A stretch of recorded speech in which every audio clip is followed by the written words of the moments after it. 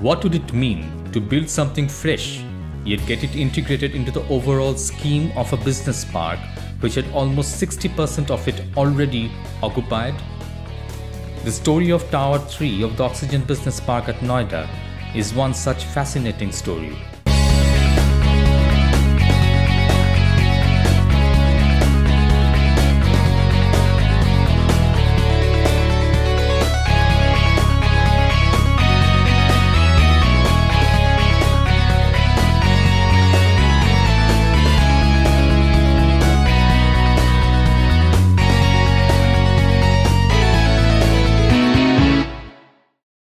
Our brief was create something that is new and fresh and not take what is already built.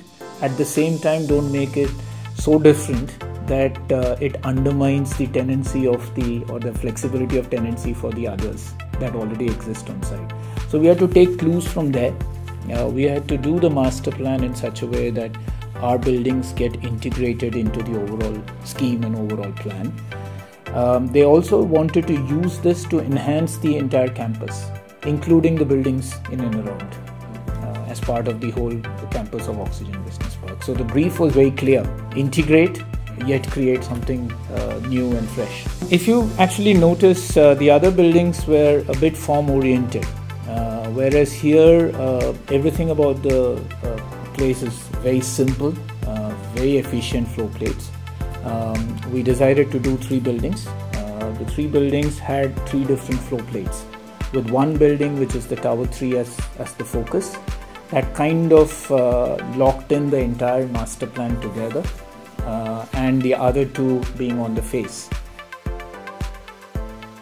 While daylight penetration into the interior contributes towards the high energy efficiency of the building, it enhances the work environment as well.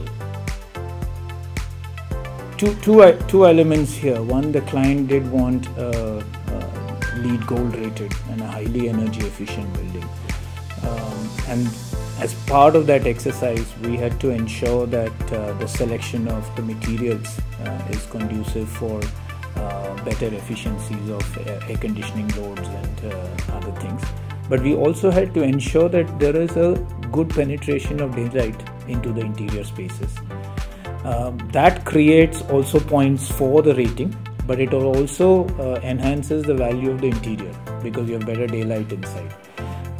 And all the toilets and all the dark areas, services, air chews, electrical, fire stairs, they're all tucked away into the middle of the building. And that allows us to have almost 360-degree view around the building as we walk around it in terms of the daylight coming into the interiors. ACP was used to achieve high energy efficiency and to enhance the aesthetic value of the building too. When we started, I think we were quite sure that we wanted to reduce the amount of vision glass. Again, going back to the idea that we wanted a fairly energy efficient building. And the automatic choice for us to create some of these spandrels were with ACP. And we used that quite effectively here, not just to blank off areas which were unnecessary and not required to be glass, but also in terms of being able to take the ACP and create an element out of it, so that there is an aesthetic value associated with it. So we use the ACP as a frame within which the glass sits. If you actually see the building, both the Tower 3 and Tower 2, you would notice that the ACP is the hero element that ties up all the glass together. ACP was used to treat the porch of the building in a very special way. Part of the reason is the way the design evolved for the Tower 3, which is the centerpiece of this campus. We also saw the Tower 3 ground floor as the place of entry for most people. The drop-off happens under that tower, and everybody then uses an escalator or staircase to go up to the podium to enter the rest of the buildings.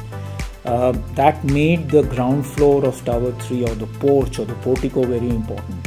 So, as part of the entire design exercise, you would see a lot of cladding and soffits being used in ACP, along with treating that entire porch as in a very special way, because that's the primary circulation of people coming either by car or people coming by buses, and they all get dropped off at this porch and then use the staircases to go up or the escalators to go up.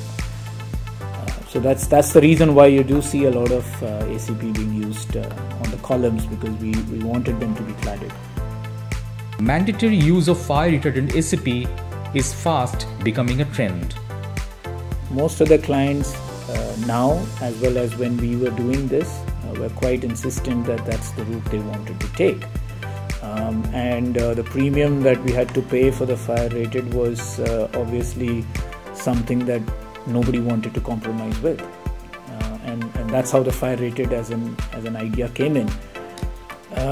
And in a matter of, I think, a couple of years, not just this project, it's the industry norm now. We're not using ACP in any other fashion in almost any building that we are doing today. It is, it's pre-assumed now that it will be fire rated.